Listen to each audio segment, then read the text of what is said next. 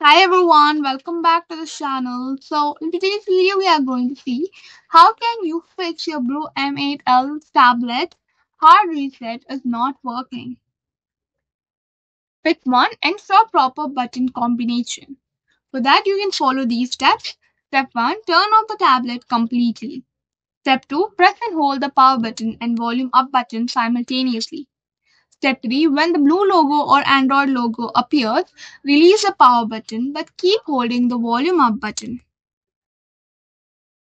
Step 4, navigate to wipe data or factory reset using the volume buttons and select it with the power button. Fix 2, battery charge. Connect your tablet to its charger, allow it to charge for at least half an hour, attempt the hard reset again after charging. Fix 3, check for physical issues. Look for any damage or sticking on the power and the volume buttons.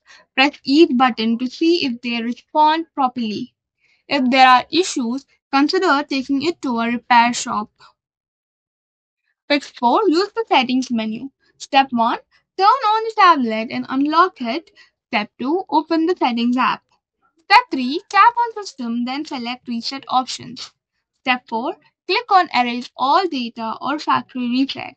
Step 5, follow prompts to confirm and start the reset process. The tablet will restart automatically after resetting. Fix 5, you need to contact customer support. So if you still cannot reset the device, it may be a hardware or a software fault that requires a professional repair. You can contact BLU's customer support or visit an authorized service center. So the link for the customer support I'll be providing in the description. You can go, and when once you open the link, you can find the contact support. The BLU support team is here to help, and you can find the support option. You need to simply click on support, and then here you need to provide, do you currently own a BLU device?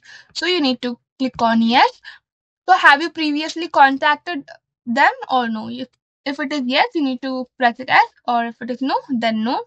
Then you need to provide your name, first name, your last name, your email ID, then your contact number, the reason for your contact, your address street, your address city, your state, your zip number, and your EMEI number, your model number. So whichever model you're using, that one, and the part number, the device number, the name of the store website where you have purchased that blue phone from, then your prior device, whether it was Samsung, Nokia, Motorola, LG, Apple, or something other.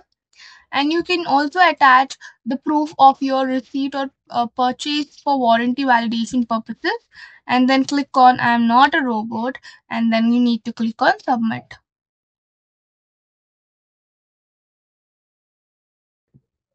So that's all for the video. Thank you for watching. If you think that helped you in some way, do like, share, comment, and also do subscribe to this channel.